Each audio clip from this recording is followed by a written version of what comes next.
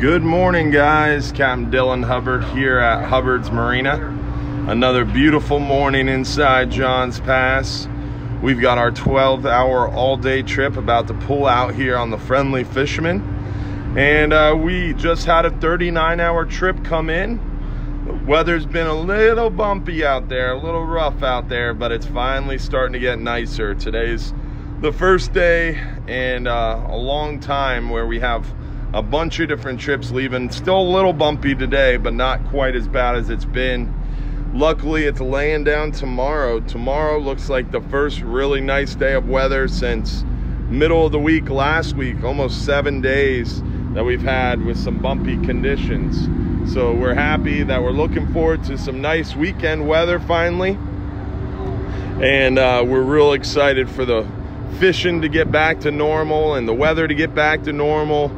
But we are still expecting a little bit of some rain over the weekend. So the seas, the winds, they should be calming down, but we are still seeing some fairly strong wind forecasts over the next 3 to 4 days. But we're gonna keep our eye on that. We're gonna hope for the best, and hopefully that wind and sea condition continues to look as good as it does now, because for the next 7 days starting tomorrow, that wind and sea looks pretty much pristine. So looking forward to a great week ahead, a great weekend, and some more great fishing. It's a great time out there to get out there because we have red snapper open, gag grouper, everything is open right now except for triggerfish and amberjack. So looking forward to that. Remember, red snapper season closes August 2nd at 12:01 a.m. So August 1st is the last day to get them. So you have all of June and July if you want to go red snapper fishing with us here at Hubbard's Marina. I would highly recommend a 12-hour extreme or 39-hour trip. But the 12-hour on the party boat, that trip that's pulling out right in front of us, that trip does give you a shot at those red snapper. You just don't get quite as far or quite as deep or quite as much fishing time.